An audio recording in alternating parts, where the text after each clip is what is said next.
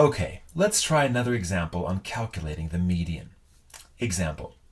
For the following weights of NFL running backs and offensive tackles for the Kansas City Chiefs football team 1 year, calculate the mean, the median, and then which of the above is a better representative weight for a typical player. Here are the players and their weights.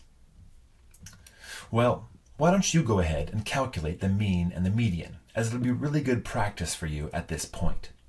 Just pause the video for now and try to answer questions A, B, and C, and when you're ready, resume the video and we'll go through it together.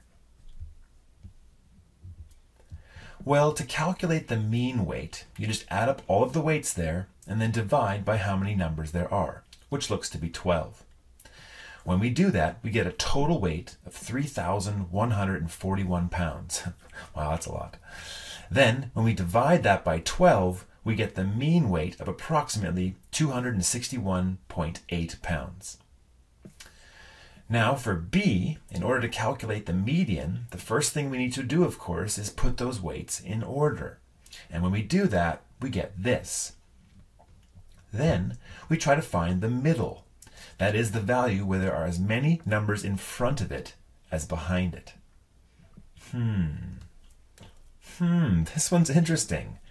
Technically, the position where you'd have the same numbers in front of it as behind it is right here. There are 6 numbers in front and 6 numbers behind. But there's technically no actual number there. And I guess this makes sense since there are 12 weights in total, and 12 is an even number.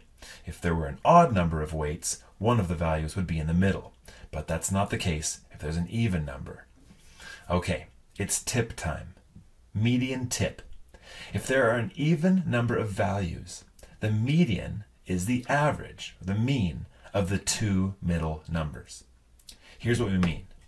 Do you see the 2 numbers beside the middle here? The 242 and the 309? We take the mean of those 2, and that'll be our median in this case. So 242 plus 309 equals 551.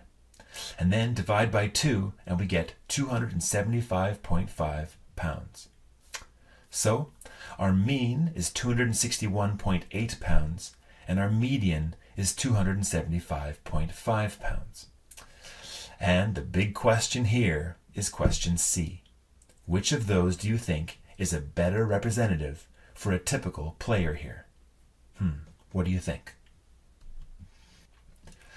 That's a tough one, because in this case, we kind of have 2 separate groups here, don't we?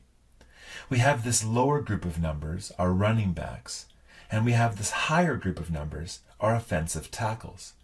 And so neither the mean nor the median is describing a typical player here all that well, is it? Depending on what you were after, you might prefer either the mean or the median, and could probably justify it, so we won't worry about that here. But it does make us wonder, is there another way we can talk about an average or typical player? And you guessed it, there is. Stay tuned.